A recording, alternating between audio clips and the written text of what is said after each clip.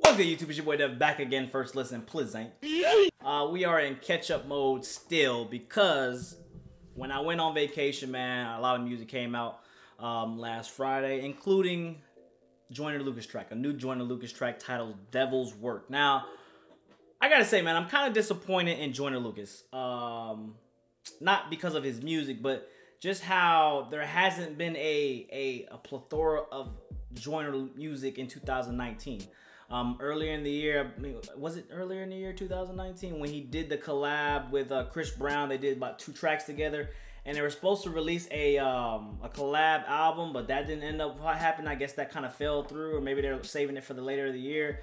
I felt like he just had a strong 2018, a very, very strong 2018, releasing, you know, I'm not a racist. I think he had, you know, the track with Eminem he had there as well. So it was kind of just like, you know, he had all this buzz going for him. He had all this hype. And I thought that 2019 was going to be his year when he drops the album. I thought he was going to drop the album earlier in the year, you know, right when the hype was still there. Felt like, you know, his buzz has definitely calmed down a bit. And you know, usually when he does these tracks right here, a lot of people saying this is one of those tracks kind of just like I'm Not a Racist. I appreciate his artisticness. He definitely has a vision when he makes his music shit. He knows how to put his words together, you know, to combine that with his visuals. He definitely knows how to grab, you know, a listener's attention right from the start. I just felt like for me, man, his albums, you know, have been really missed. They haven't even been hit. They just been missed for me. So his singles have definitely been hit, but his albums have been missed. But I don't want to do too much talking, man. Let's get right into this. Like always, been fucking talking too much. We got Joyner Lucas, Devil's Work. Y'all ready? Hey, nigga, chair just gone down, went down on me and shit. What the fuck? Hold on. This nigga at church with some Henny. I ain't gonna lie to y'all, man. I'm not a religious type of person, but I definitely will not bring no Henny inside no church. All right, I'm just being real with y'all. That ain't me. Hen God Dev will not bring no church or bring no Henny to no church. Feet standing. We supposed to be your children. I thought we family. You supposed to be my father, bro. I need answers. We don't need to die young. We just need chances. I feel like right here, you know, he's speaking as a black male, you know, about all the deaths we've had in the last year, 2 years, even, you know, 20 years, however far you want to go back, and he's kind of speaking to God, you know, like, yo, what's up, man? Like, I mean, everybody's supposed to die, but I feel like, you know, being black, you died 30, 40 years earlier than most people are supposed to die, you know what I'm saying? Because of hatred and shit like that. It's just want me #1 like Steve Francis.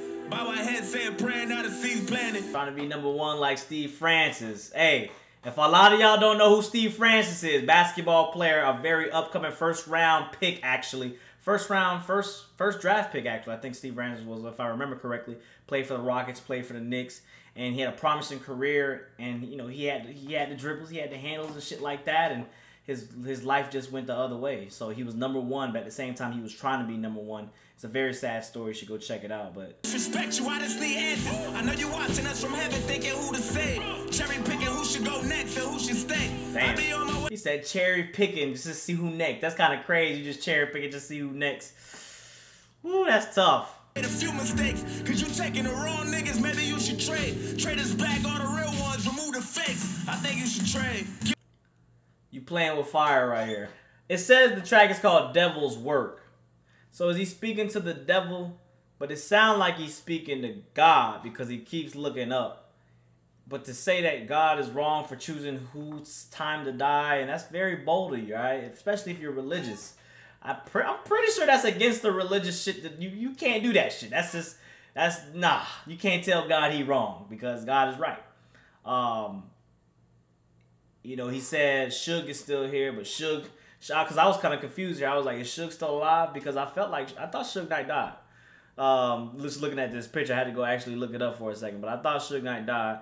And, you know, he's still alive, but he's saying we should have traded Suge for Tupac. You know, a life for a death. Also, that is against the rules. You can't do that. The legend resurrected, he gon' live for good. I've been streaming thug life in every different hood. If only you can bring him back, Lord, I wish you would. A nigga trying to kind of sound like Meek Mill. You know, he kind of sound like Meek Mill. Martin Luther, take Martin Shkreli, give us back Malcolm, take R. Kelly, R.I.P. Lil Snoop, get that boy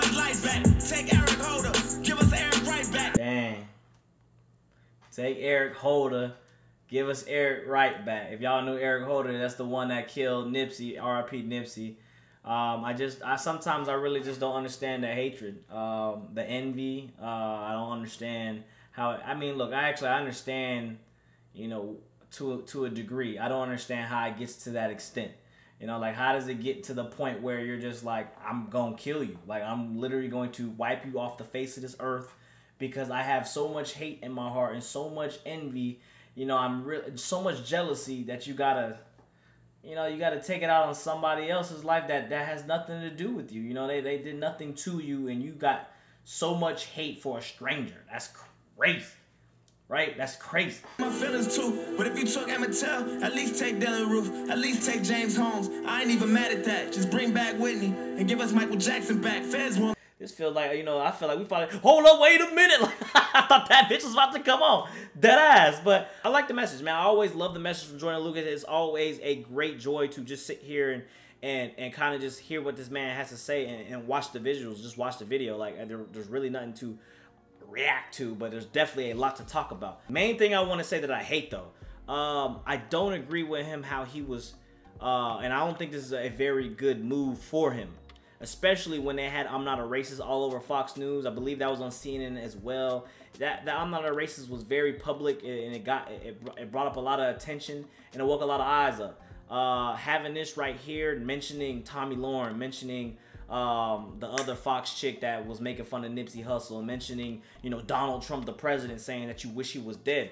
That's some serious repercussions right there, man. Like, I don't think that's the move to go to, because that's essentially what you were saying. You were saying, like, hey, give us back Tupac, give us back Biggie, give us back somebody that's gonna actually, you know, do right, and you can take, you know, saying God, you can take the life, like, this is technically what he was saying, you can take the life of, you know, the said names before, and I don't think that's really cool, especially like Tommy Lauren. Yes, like I said, the white girl has, you know, she says some crazy shit, she does some crazy shit. Obviously, she might be, you know, she might be a bit of a R word, you know, like YouTube likes to flag for saying an R word. So, but the R word, she might be one of those, but at the same time, I'm not gonna kill her over it. I don't feel like she deserves to lose her life over that. I mean, like, taking a life is very serious, and to just, like, you know, speak free about that, I don't think that's really cool at all. So that's kind of the only thing I have against this Joyner Lucas track, Devil's Work. But I think it's an overall solid track.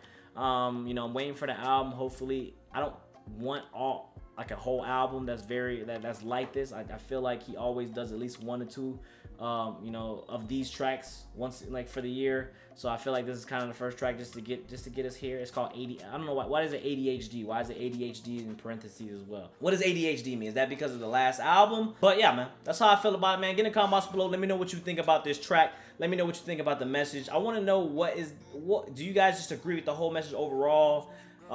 Give me the points where you guys really dislike about the track, because I don't like I said, I gave my points of what I disliked about it, and I really mean that from the bottom of my heart. You know, like, that's just me being a forgiving person, but you just gotta, I think that you just can't speak on death so easily like that, you know, like, and that's what we have right here, and this is what this topic is. So, hey, don't forget, follow me on social media, let me know what you're here, and hey, shout out to Joyner. I'm waiting for the album. Hopefully it's something fire this year.